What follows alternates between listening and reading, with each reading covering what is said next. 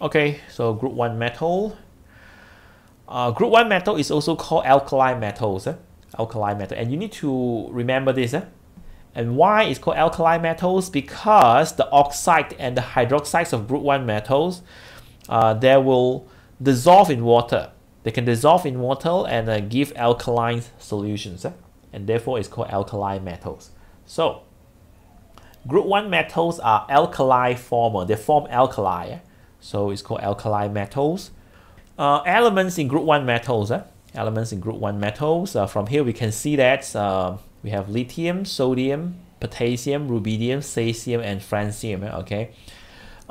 In some of the book, they give you another one here, hydrogens. Hydrogens. But hydrogen, the physical and chemical properties is very different from group 1 metals. So therefore we separate it. Okay. We do not put hydrogens under group 1 metals. Okay.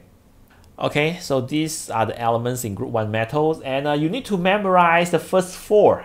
Okay, the first one is lithium, second one sodium, potassium, rubidium, and you need to memorize the first 4, and you need to know the arrangement. Okay, you need to know the first one is lithium, and then the fourth one is rubidium. Okay, second one is sodium, and third one is potassium. So you need to know the arrangements also. So that is about the elements in group 1 metals. So all these group 1 metals, they have 1 valence electrons. Okay, the electrons arrangement is 2 1, 2 8 1, 2 8 8 1. They have 1 valence electrons. And since they have same numbers of valence electrons, so chemically they behave in a similar manner. Means that they have similar chemical properties. Similar, so you can even say they have same chemical properties. They are very reactive, as I told you just now. They must be stored in oil. Usually it's in a paraffin, mineral oil like paraffin, okay, to prevent reaction with oxygens or a water vapor in air. So you can see that lithium is put into oil, sodium is also put into oil. Okay, this potassium is put into a tube. Okay, rubidium and cesium also is put into a tube.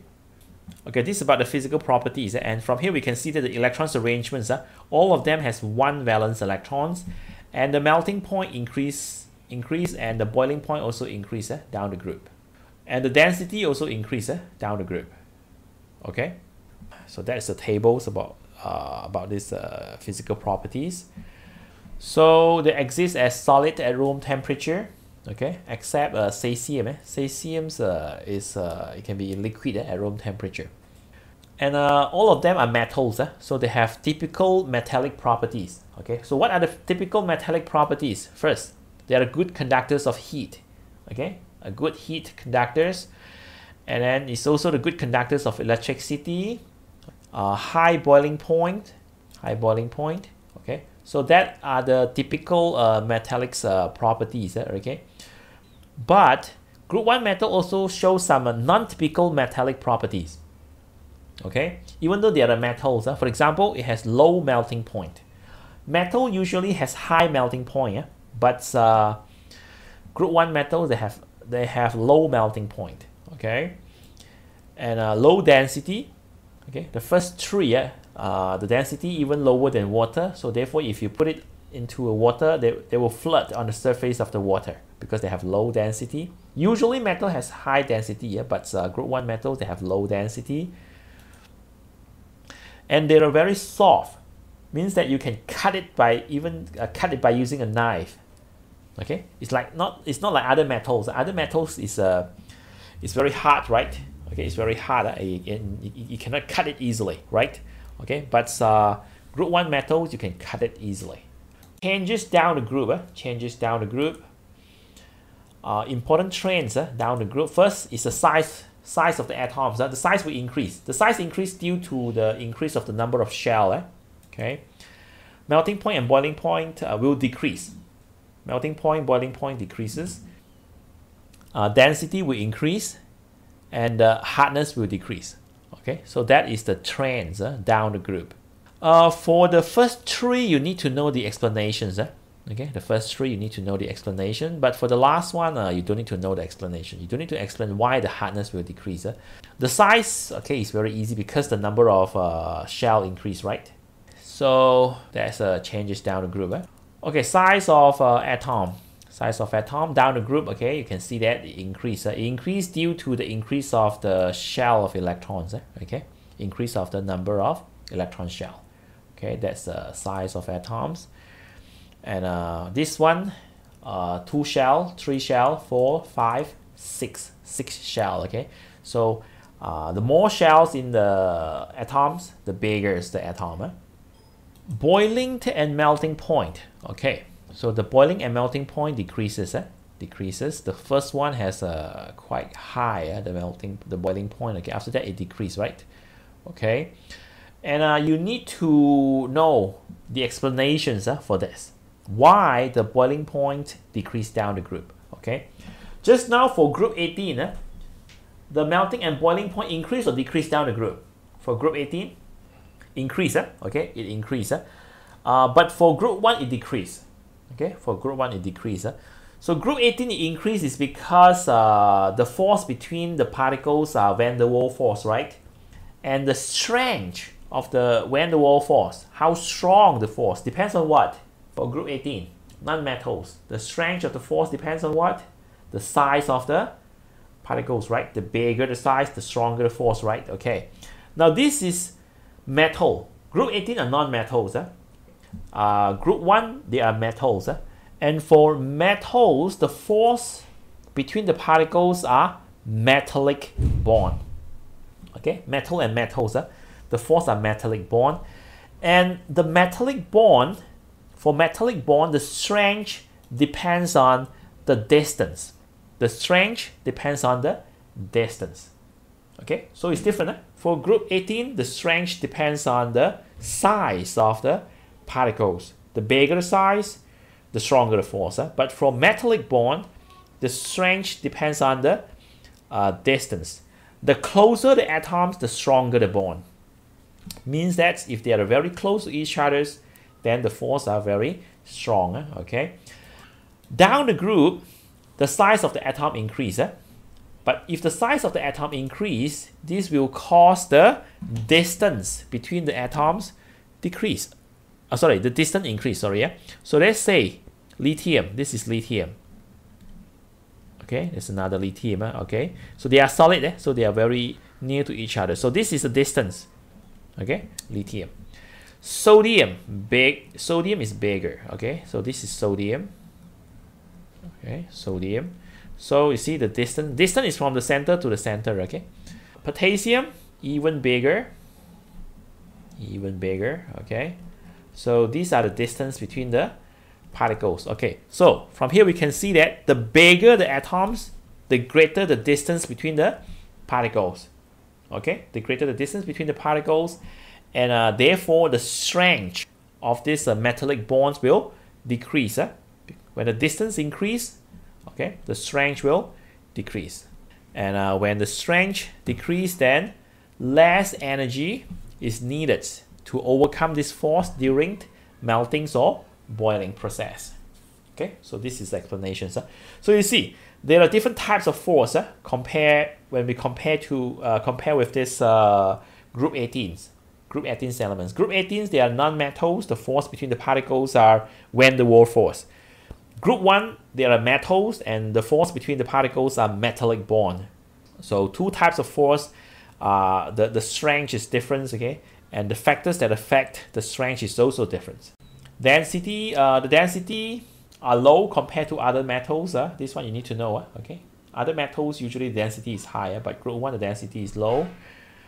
And the density will, the first three, the density is lower than water. So therefore you put into waters, it will float on the surface of the water. But the density increases down the group. Okay, down the group. The explanation is the same. That is because density equals to mass over volume. So the increase of the mass is higher compared to the increase of the volume down the group. And therefore, the density increased down the group. The explanation is exactly the same as the explanation for group 18. Okay, for the chemical properties, the very first thing that you need to know is all group 1 metals are very reactive metals. Very reactive means that they can easily react with other elements and they react with in a very high rate. High rate means very fast. Okay, they react very fast with other elements. Okay, so that's the first thing that you need to know. They are very reactive. Okay, they are in the same group. Okay, they have same number of valence electrons. So therefore they have same chemical properties. Okay, they have same chemical properties.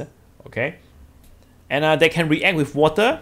Non-metals like oxygens and chlorine. Actually, of course, they can react with many others non-metals. Here in our syllabus, we would only discuss reactions of group 1 with oxygens and chlorine. It can react with bromine, iodine, okay? But we will only discuss the reactions between oxygens and chlorine, okay? Okay, that's what you need to know. And then okay, so let's look at this table. Okay, this table shows the electrons arrangements of group 1 metals. You only need to remember up to the third elements: lithium, sodium, potassium. This one you don't need to memorize it. Okay, those involve 18, 32, you don't need to know. Okay, so you just need to know how to write the electrons arrangement for the first 3 elements in group 1. Okay. So lithium 2,1, sodium 281, and potassium 281. Okay, and you can see that they have same numbers of valence electron, and therefore they have same chemical properties. And that's also the reason why they are put in under the same group. Okay, because the same group they must have same numbers of valence electrons. Okay, so all of them consist of 1 valence electrons. When an alkali metals atoms react, it loses the valence electrons to form a positive charge ions. This shows the examples of the half equations. Now, what does this mean? Now, we are going to discuss a chemical bond in next chapter. We are going to learn how an atoms react. Okay, so then we are going to discuss this. For the time being, you just need to know that for group 1 metals, they have 1 valence electrons. For examples, let me draw lithium. Okay, lithium, it has 2, 1, the electrons arrangements 2, 1, and in the reactions, it will throw away these electrons. It will throw away these electrons to react, and after throwing away these electrons, okay, then it only has 2 electrons, right? 2 electrons, okay.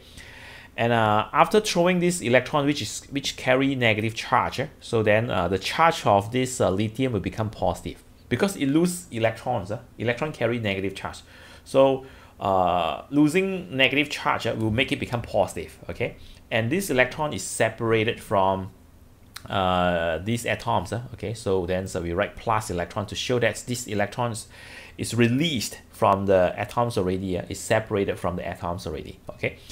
That is what is shown in these equations. Okay, before that is an atom. Okay, before that is an atom. So this is an atom. Okay, and after the reactions, it throws away these electrons. So the electrons separated from the atoms, and the atoms become positive ions. Okay, so the atoms become positive ion. Okay, so all group 1 metals, they throw away 1 electrons to react. Okay, every time when they react, they will throw away 1 electrons to react. Okay, so that's what you need to know. So it loses the valence electron to form a positive charge ion and then react. And they tend to react mainly with non-metals to form ionic compounds. So they will only react with non-metals. They won't react with metals. Okay, like lithium cannot react with sodium. And sodium cannot react with potassium. They cannot react with metals. They can only react with non-metals.